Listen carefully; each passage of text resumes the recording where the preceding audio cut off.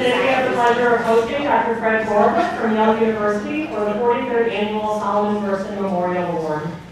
The Solomon Burson Memorial Lectureship is awarded to the physician, scientist, and researcher who embodies the extraordinary investigative spirit and selflessness of its namesake, Dr. Solomon Burson. The work of Dr. Burson and his longtime friend and colleague, Rosalind Yale, was the forerunner to modern nuclear medicine.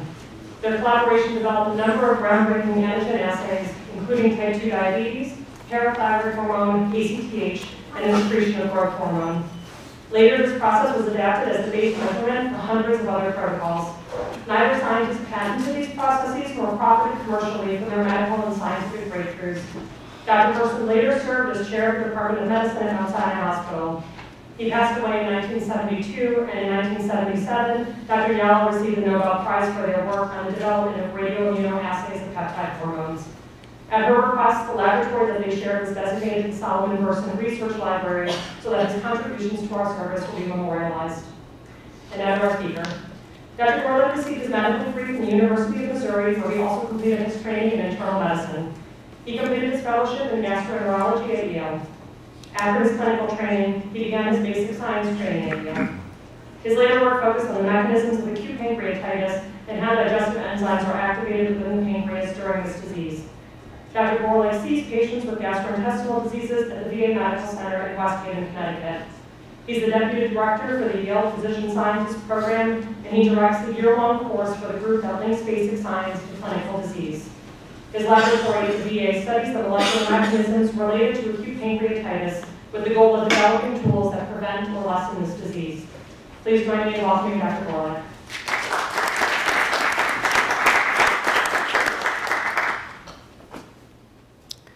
Well, first I would like to thank the department, Francine, Megan, and Jasmine Hernandez, former chief resident, for the invitation to be here today, and really this wonderful honor. As Dr. Stewart, one of my former colleagues, pointed out, he was surprised this was listed as a new building at Yale. Andy, actually, they are remodeling the old building to look at a new building to make you feel comfortable should you choose to come back.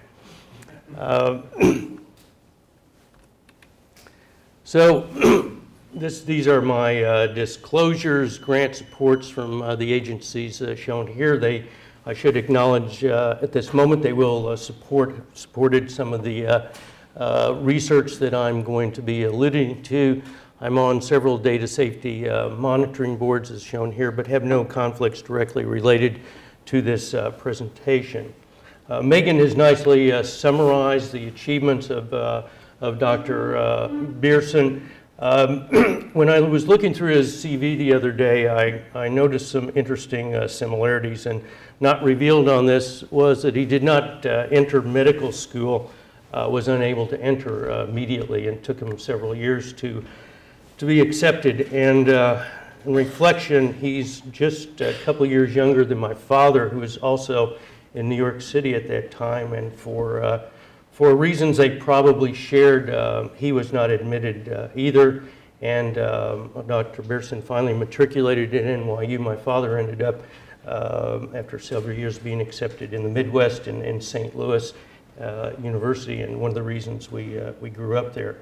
I think especially striking and something that we have all admired, and we've understand the great achievements of Dr. Burson as discovery, is this factor here, and that is upon their discovery, the radioimmunoassay, and gaining insight into its value and its potential to generate wealth, they declined a patent. And I think for those of us who do or act as physician scientists, he really, and their efforts and this single act really makes him, I think, a hero and a leader, and an action that we all aspire to. His other achievements are listed here, including being the chair here and being elected to the National Academy of Science at a very early age. Learning objectives are listed here. We're going to discuss the current etiologies of acute pancreatitis, talk a bit about cellular molecular mechanisms, new therapeutic approaches, and I designed this presentation because I wanted to be relevant to an audience that's broader than just gastroenterologists. And that's one of the ways I think about what we're working on, and as I'll mention, often gain insights into other disease processes. I should mention for the endocrinologists that are here, I will mention insulin in the discussion today, and even talk about its relevance to this disease in several points. One of the things that I would like to underscore, it's one of the facets of the presentation, is an understanding that there are cell surface receptors for extracellular molecules, and particularly metabolic products. And these are just emerging, have been identified in the last couple of years, and they provide a previously unrecognized mechanism whereby extracellular factors, which we'll touch on in a moment, can account for or stimulate intercellular processes and account for cell-cell communication in ways that were previously not appreciated. Acute pancreatitis is an important disease to internists and those in practice. Its incidence is shown there. It's not very common, but for reasons that are not understood, probably in part related to obesity, its incidence over the last 15, 20 years has almost doubled. About 20% of those who are admitted will have severe disease, and death in the group with severe disease occurs anywhere up to a third of patients. When the burden of disease was analyzed in a publication, this is in 2012, it was found that the most common reason for being admitted to the hospital with a GI illness was with the diagnosis of acute pancreatitis, an appreciable cost as far as national health care, and the death rates, at least in this period of time, have gone down, 1% of admissions being one of the lowest recorded. So why discuss this in the general medicine audience? Well, I think one of the things that I would like to communicate is that this really underscores the opportunity for discovery and for linking disease processes, and I hope that's illuminated as I go through the discussion. Also, I think pancreatitis is important. I mentioned that there's increase in frequency, there's potentially lethal outcomes, and as we'll mention in a moment, there's potentially avoidable or treatable etiologies. I think that the principles that we're going to discuss related to modulation of inflammation will likely be relevant to other forms of acute injury. I think also that it's worth reflecting on the cellular models and the in vivo models that we use. One of the reasons this has become very popular, and you'll see people outside gastroenterology using these models, is it's one of the most reproducible models of acute inflammation, the in vivo studies. We can also test for major effects when a potential therapy is identified. So I'll review a number of possible interventions and therapeutic agents today based on the research, and one of the questions we have to address is really which would have the greatest impact if we are going to try to employ this in clinical studies. Models probably reflect human disease, although we're still in the process of answering that question. I have the great fortune of working with a number of wonderful investigators. I've just shown the ones that I work with at Yale. I'll particularly be talking about some of the work that we're doing with Anamika Reed and Gary Desir. Also some work on lactate and GPR signaling, primarily from Rafaz Hope. Let me start with looking at a patient.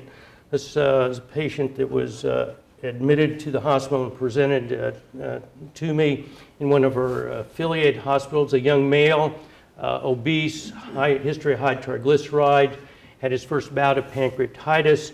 His admission to the emergency room was delayed. He came almost 2 days after its onset with pain and lethargy. His temperature was low, tachycardic, blood pressure was on the low side, respiratory rate was on the high side, and he had abdominal guarding.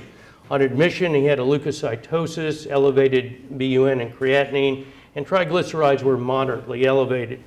He was treated on admission with normal saline and half normal saline, 6 liters over the first 24 hours.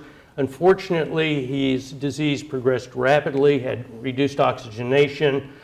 He had SIRS with multi-organ failure. He was placed on positive end pressure, but unfortunately still expired on day 4.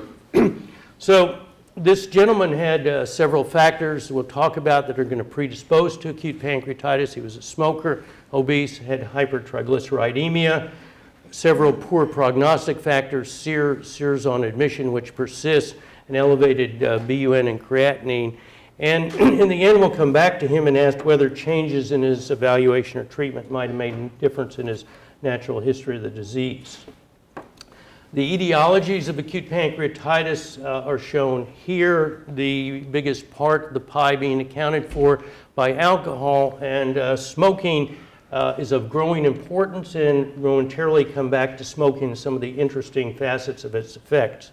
Biliary is equals alcohol and smoking in causation, but note that there's a number of other causes of acute pancreatitis as shown at the right. And indeed, we should all go through this differential when seeing a patient with acute pancreatitis, even if it seems like they fall well into one of these categories. And that's because so many of these factors in these categories, especially drug-related disease and metabolic, are treatable or avoidable.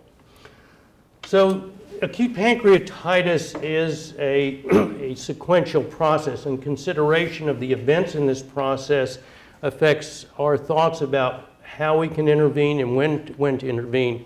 It is initiated by one of the types of insults as shown up there. We think one of the primary responses is changes in Acinar cell events, especially calcium signaling, which I'll return to momentarily, causing changes in Acinar cell responses, especially elaboration of inflammatory mediators, stimulating inflammation, causing reductions in blood flow because of their vascular effects, and ultimately leading to cell death.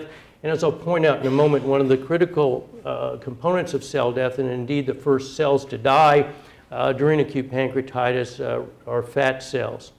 One of the factors I won't discuss today, and ones that fairly may come up in the discussion, I'm limiting, if you will, our discussion to the first couple of days.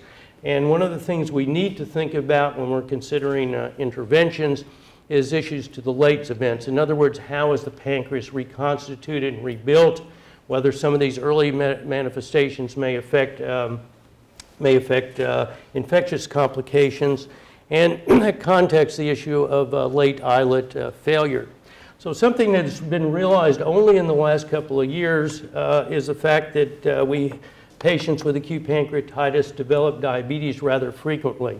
Previously, we thought that virtually everybody either would succumb to their disease or would recover entirely.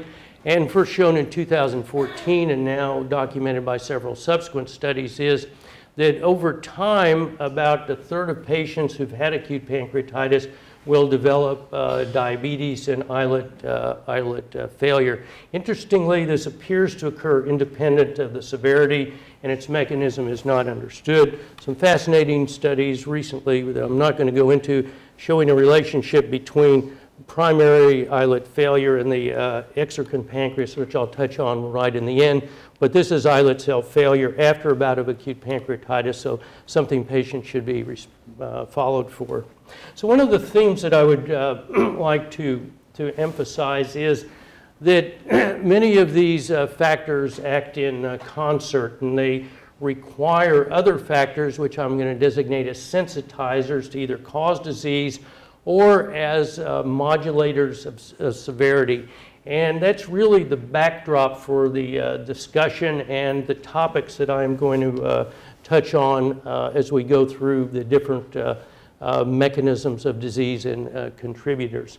So here's examples of sensitizers that affect the risk of developing disease or modulating severity, and we're going to go through these, some of them briefly, and how we think about them from a mechanistic standpoint, and then how also we might approach this treatment or therapy.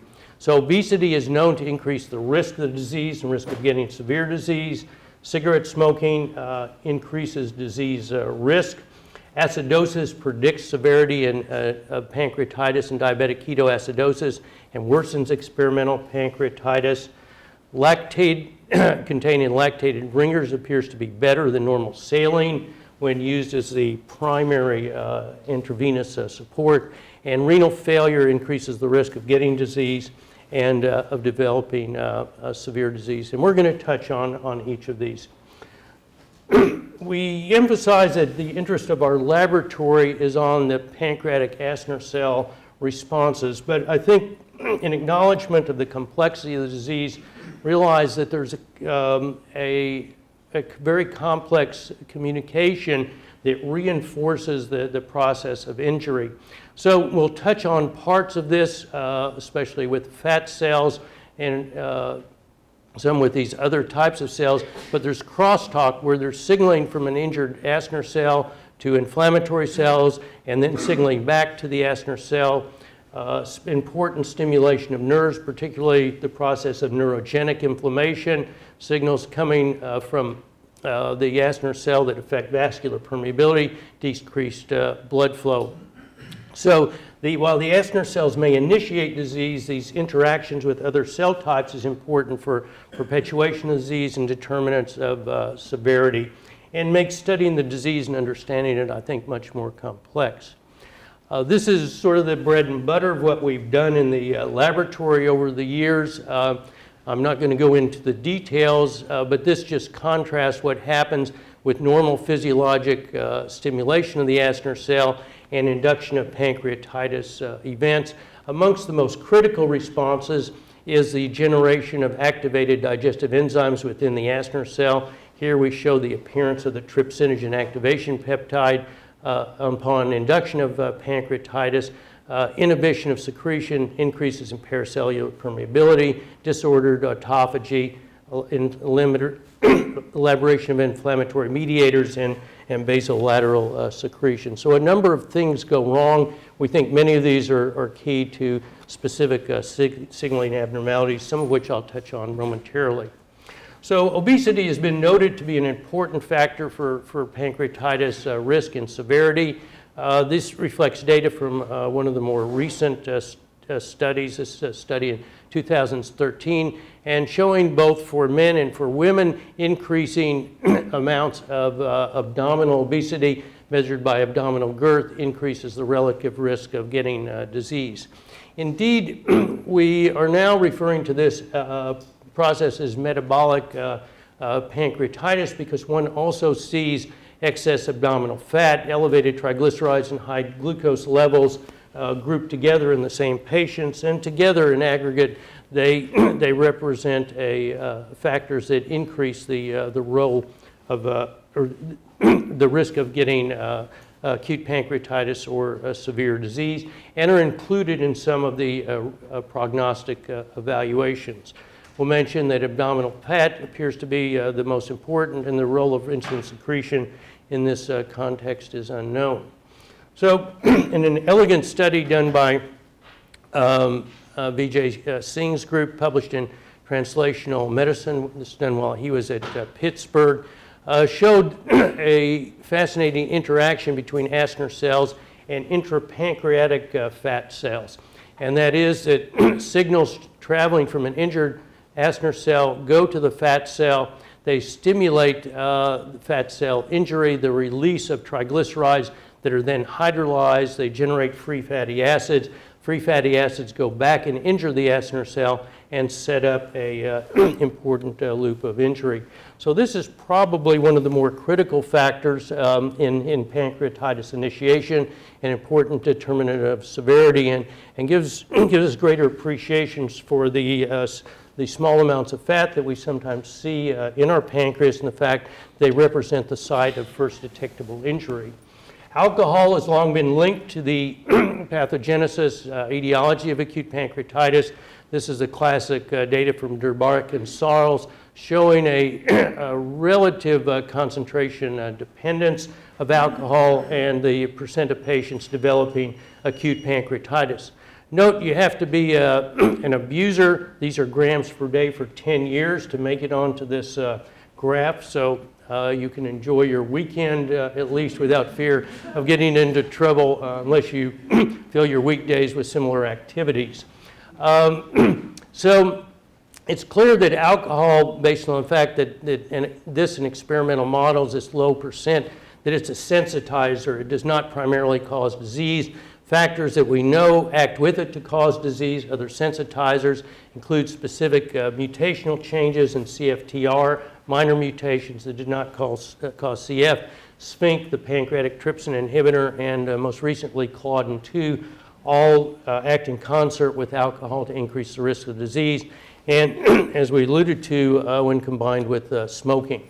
So one of the most recently recognized etiologies of acute and chronic pancreatitis has been smoking. There's been hints that, that smoking could lend to the pathogenesis of chronic disease for a number of years, but very recently, beginning about 10 years ago, realization it could contribute to acute disease. And this is a summary of data from one of the studies, plotting in the green acute, in the blue chronic, and showing as you had increased amounts of smoke ingestion, there's an increased risk of developing both acute and chronic pancreatitis.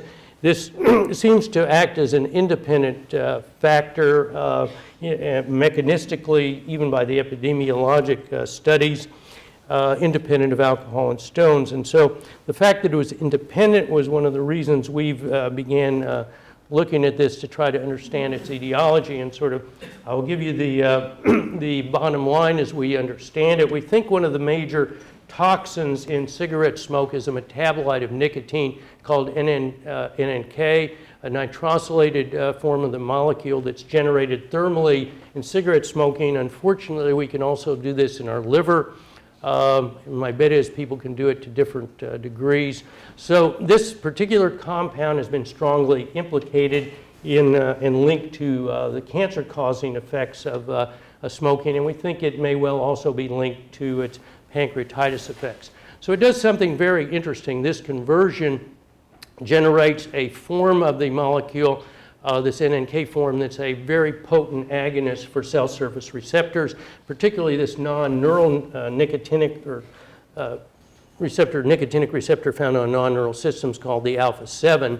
And so over the short term, it can cause injury to the pancreas. Over the long term, our very recent publications, we'll mention in a moment, Dr. Saeed, suggests that it has profound effects on thiamine metabolism, and that may be one of the major mechanisms of toxicity. Notably, we concentrated in the pancreas. The highest levels reported are 3 micromolar, and that's particularly relevant since the KD for this receptor is in the 20 nanomolar range, suggesting that in heavy smokers you can certainly likely activate these pathways.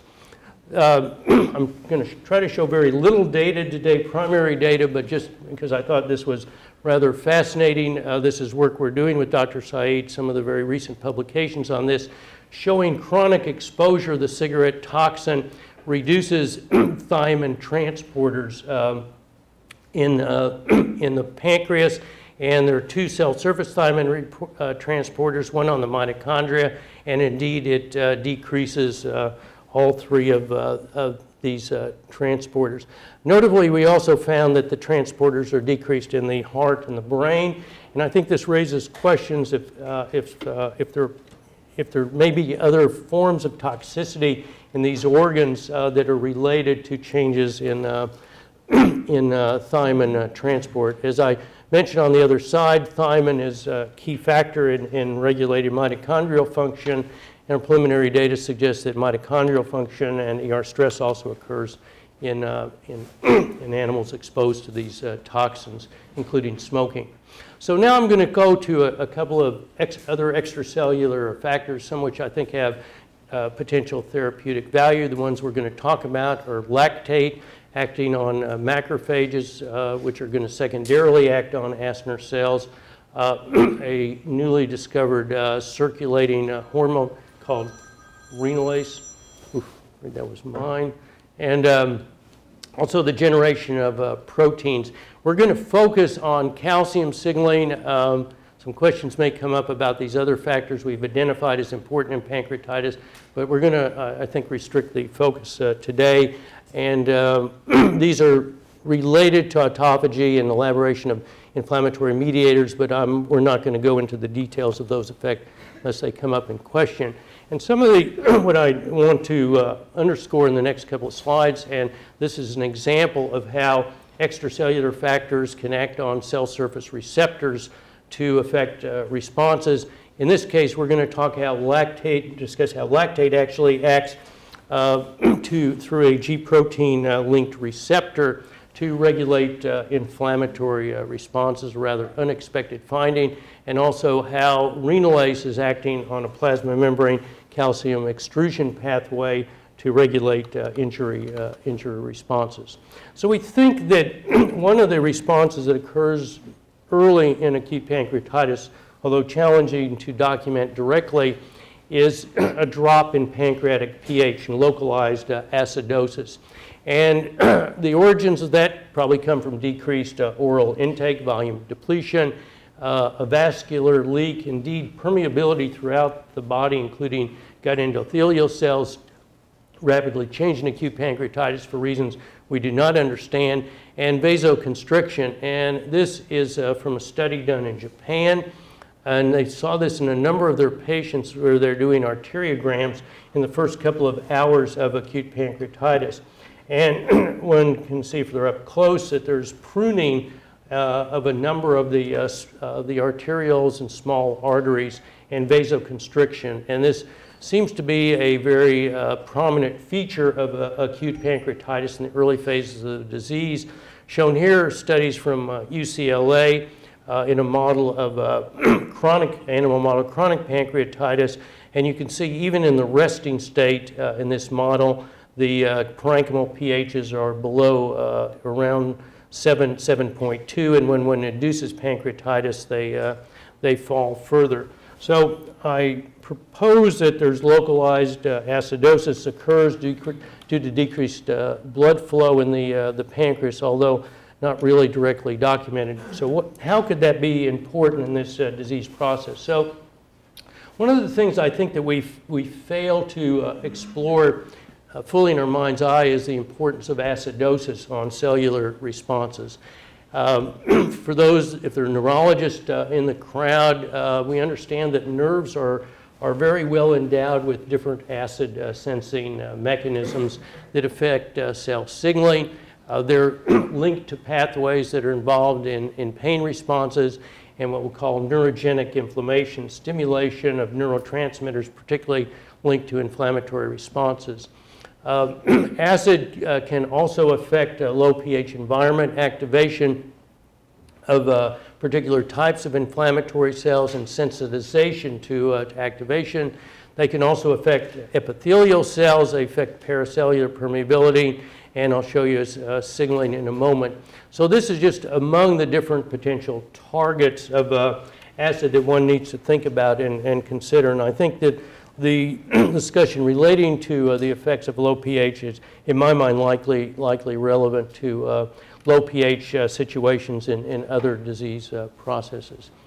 So we're going to talk about the effects of extracellular pH on pancreatitis. I thought I was going to go through on each one of these and tell you why we started looking at them in some detail. So this, I decided, is the only one that I'm going to tell you about because after a while it's a little embarrassing, but this is, Stuart will appreciate the serendipity in this.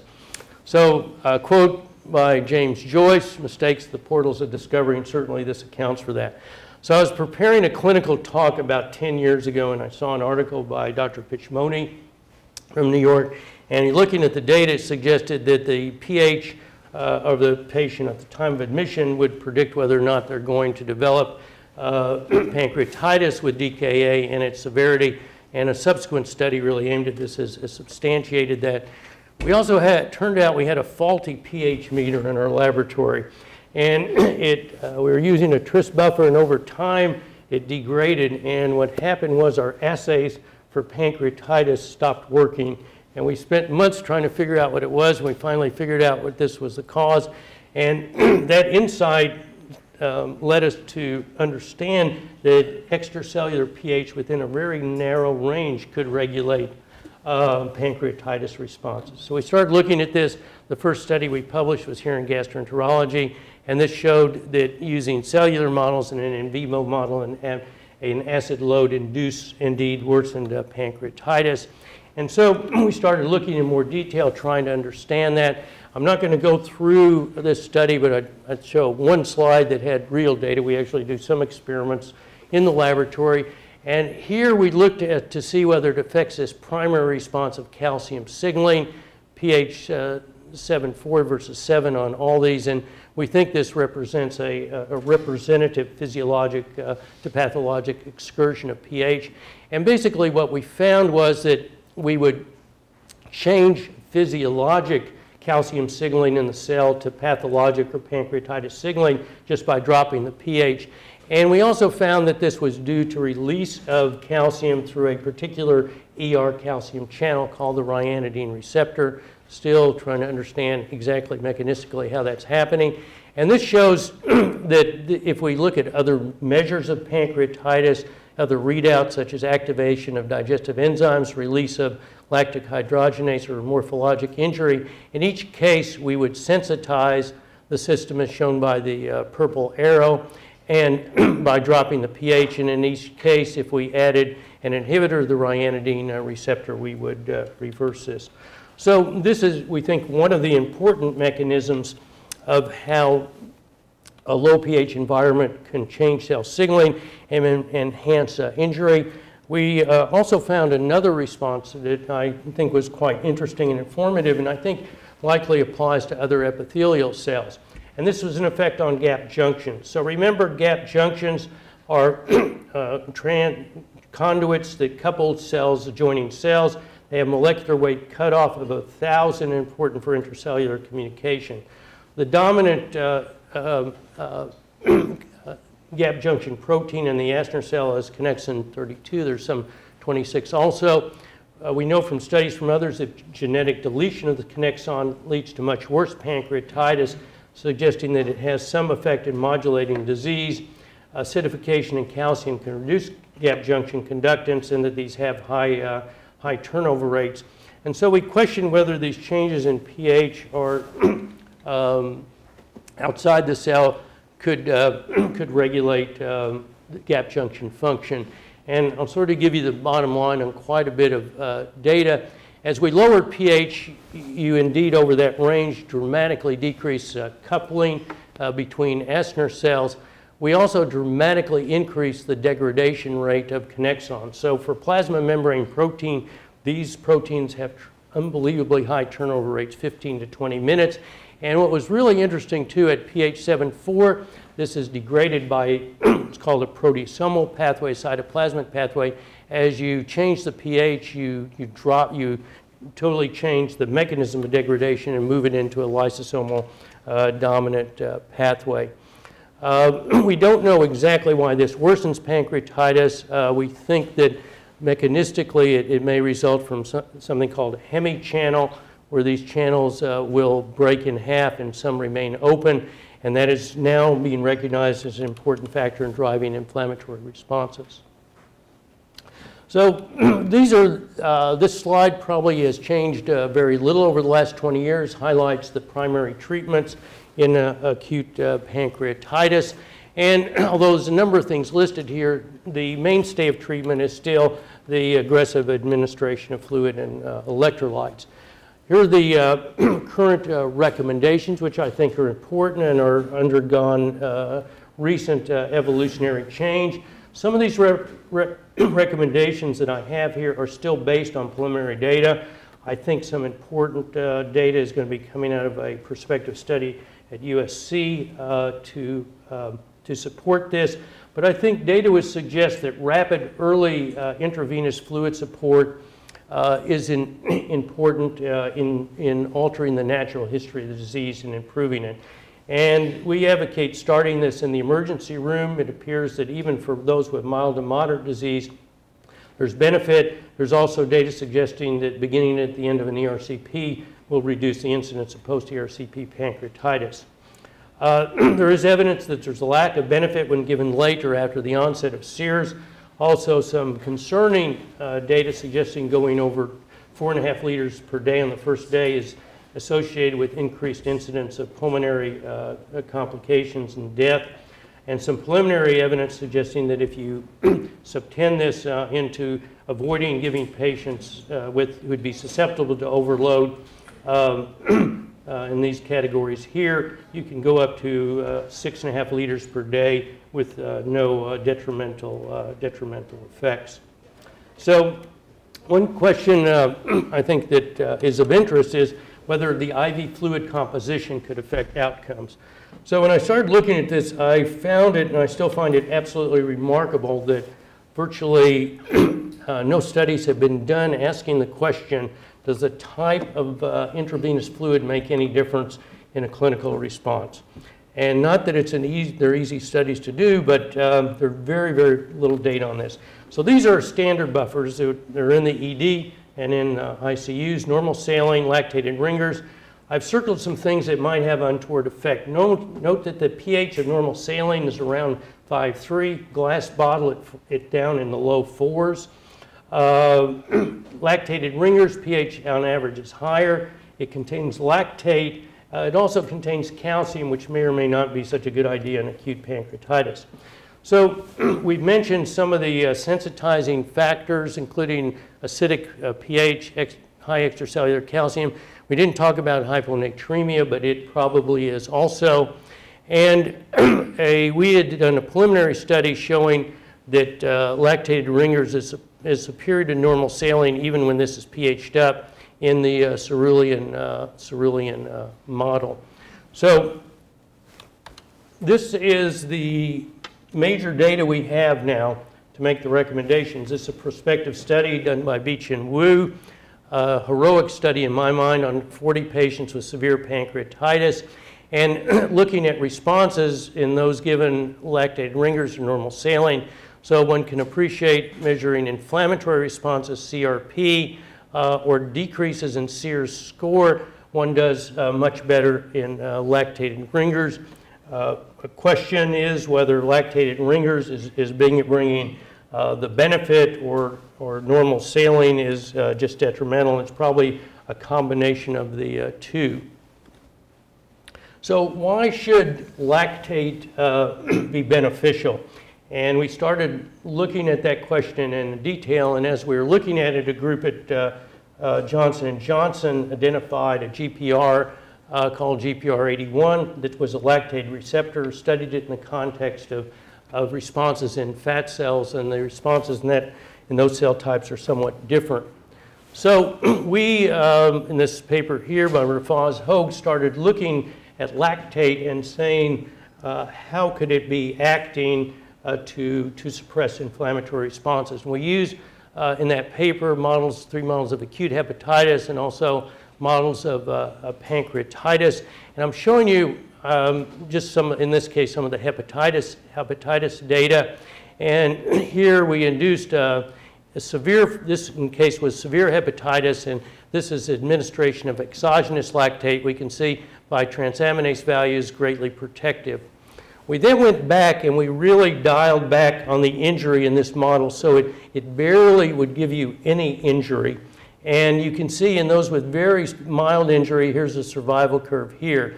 Then we knocked down the receptor in the liver and we turned this non-lethal injury into lethal injury. And to me, this was one of the most dramatic experiments I think I've ever been involved in. And what it tells me is that endogenous lactate production acting through GPR81, this is endogenous lactate reduction, can reduce acute injuries. And I think it for me, provided a very different way about thinking about the production of lactate and how we measure it as a marker of injury and what it may be doing. So we think what's happening is, based on other data, that injury into the cell is stimulating, of the Astner cell is stimulating release of factors that are stimulating TLRs, predominantly TLR9, and activating macrophages and inflammasome.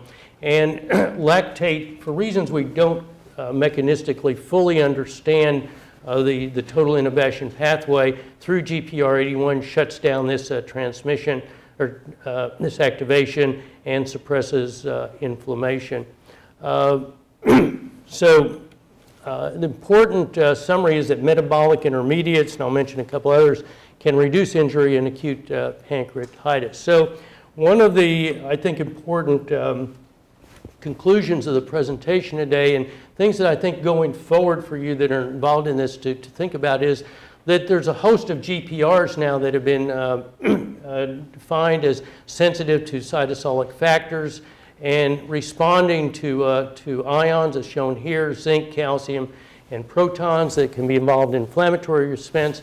I've shown you data for lactate. We also have data for beta-hydroxybutyrate and succinate.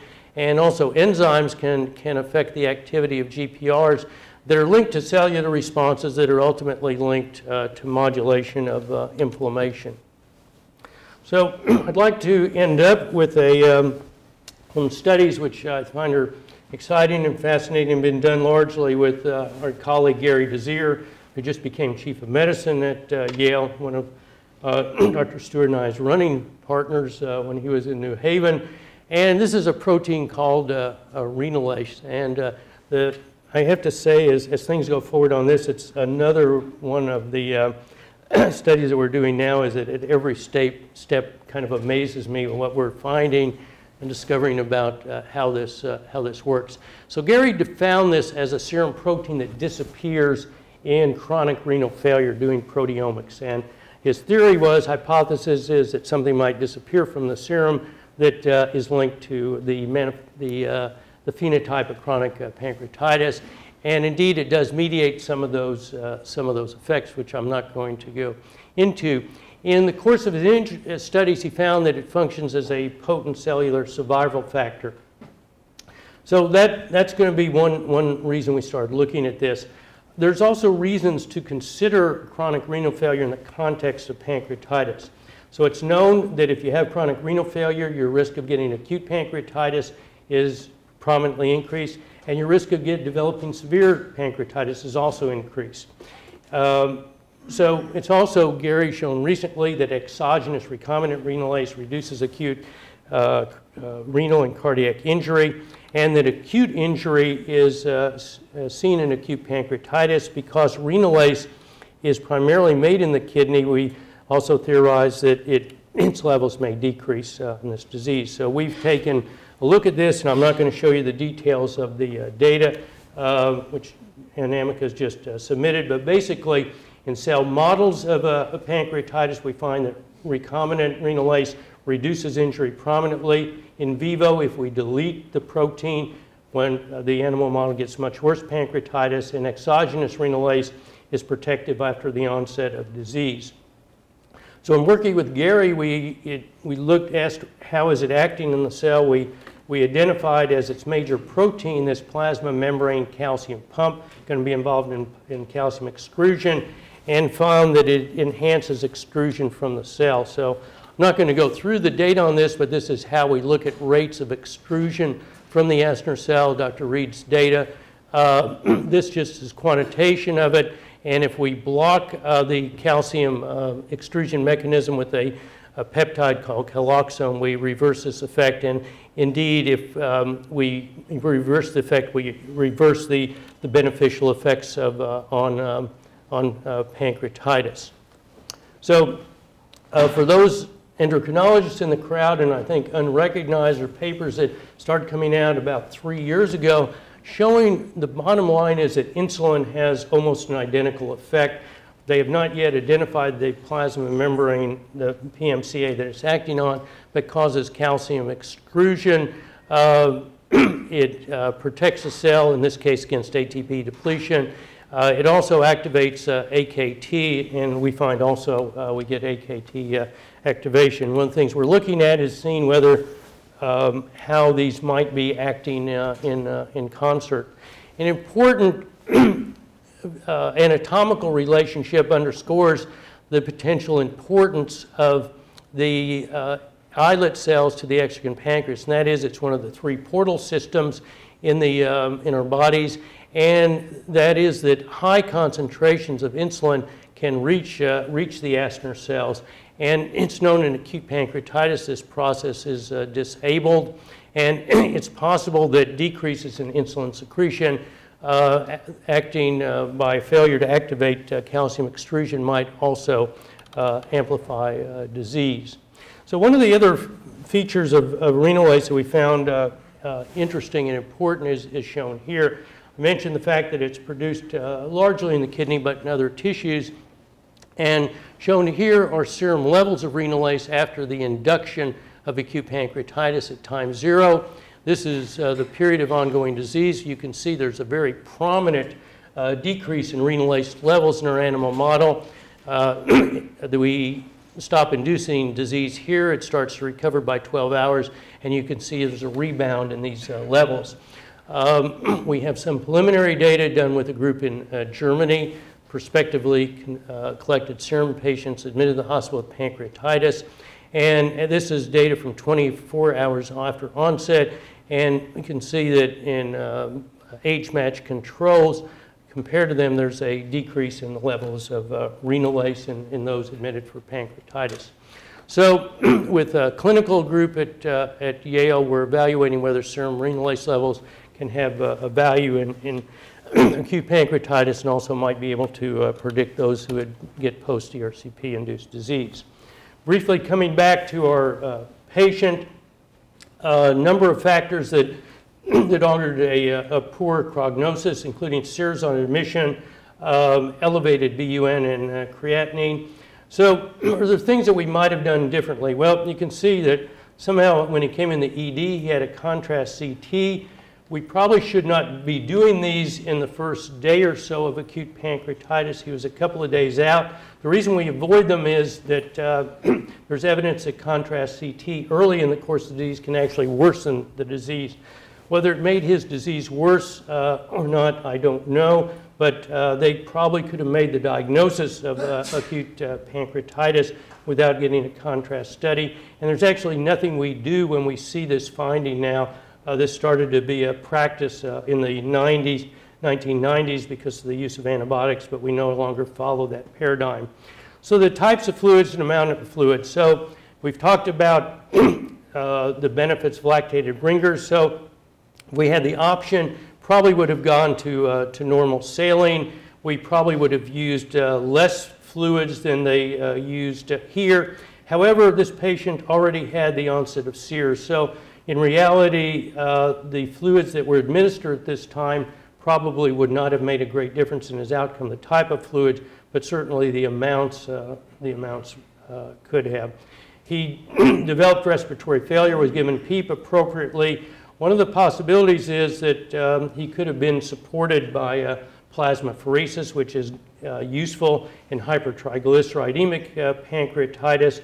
Whether it had been helpful at a level of 600 is unclear, but in somebody who is going downhill, I certainly would have considered that modality if available. So to summarize the topics that we've talked about today, I'll just start at the top right and go around.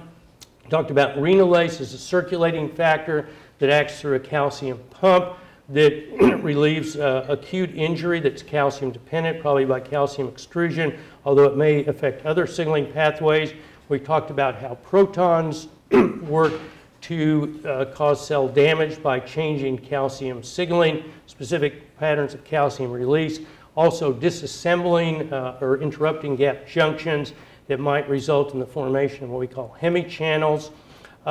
We talked about how cigarette smokes might factors that may contribute to the development of acute and chronic pancreatitis, acting through specific nicotinic receptors and affecting thiamine metabolism and mitochondrial function.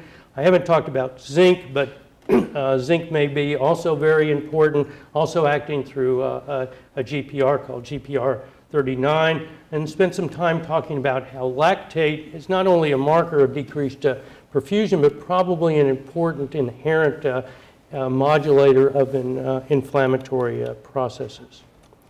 So I'd like to close with a few final thoughts. I hope I've conveyed the message that one can look at one pathologic system and extrapolate to others and think about how this might affect other systems. And I think that's one of the most important messages today.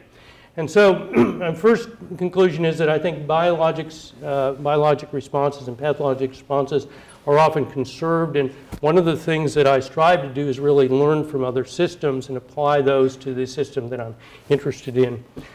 So if you look at what my work for more than a decade, and at least my early time at Yale, it was not really clinically related. And one of the things I've learned, especially in the last 10 years, is that really good science can be clinically relevant. And it becomes much more exciting to me when you can couple it to disease and potential therapeutic interventions. So I think it's very important. I've learned from patients and I've learned from clinical challenges and come to appreciate that it's very important to, question dogma and question accepted practice. And it actually probably does make a difference when you're reaching up in the ICU to grab a bottle of normal saline or one of lactated ringers, which one you're pulling off the shelf. And so I think that we all need to take a part in further knowledge. That's one of our obligations as being a physician, as being physician scientist or scientist. And also realizing that we're privileged to be in the special position that we are to further this process. So with that, I would like to thank you all and be happy to take some questions.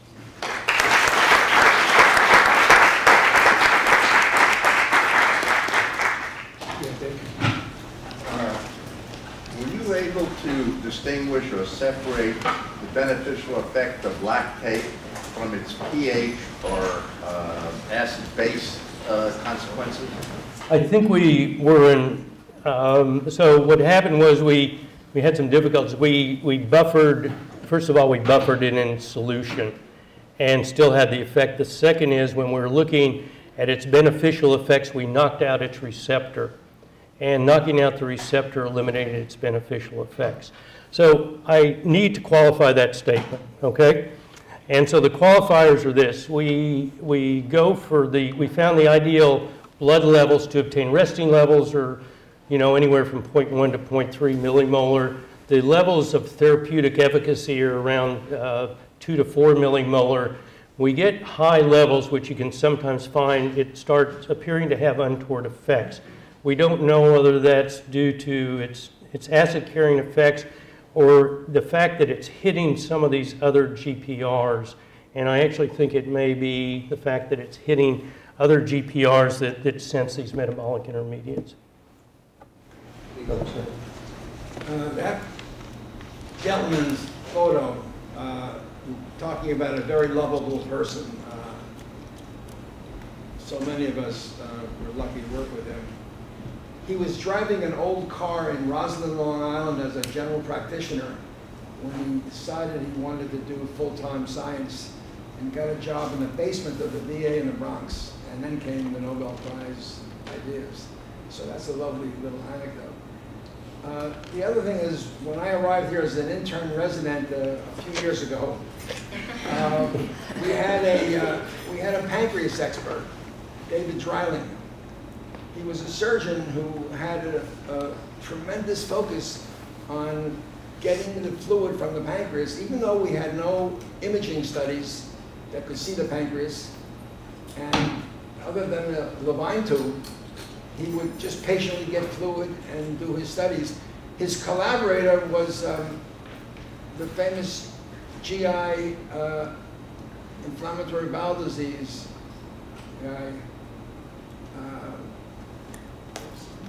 I know who you're talking about. Anyhow, Dr. Dreiling. It's a long story of Dr. Dreiling doing a lot of great work for us in pancreas with patients that was remarkable. One last question.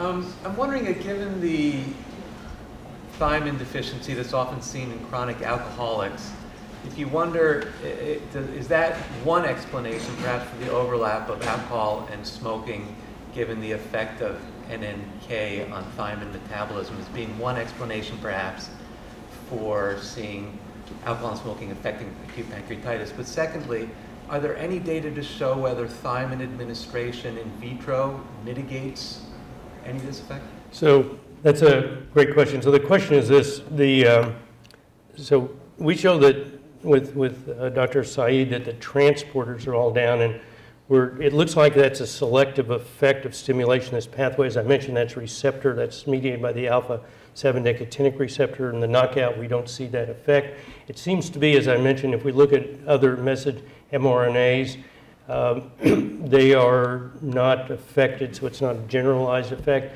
And there is a master regulator of those 3 genes, and the regulation doesn't seem to be at that point. But, and we don't know the answer to your question. We're going to do the experiment. But what happens is that the transport of thiamine into the cell and into the mitochondria is dramatically reduced. And I didn't show it, but it's about 1/3 of normal. And the question is, if we gave exogenous thiamine, would we be able to drive it in? And we don't know that, but it's a very important question because it does change the way one would think about therapy and the chances for success for therapy if this is the case. I think I agree with you. I think that when in the alcoholic, it's a combination of effects. If you have a drinker and a smoker, there's decreased dietary thiamine intake, and there's also going to be inhibition of transport, and those two are going to amplify the deficiency. Great. Let's thank Dr. Gorelick.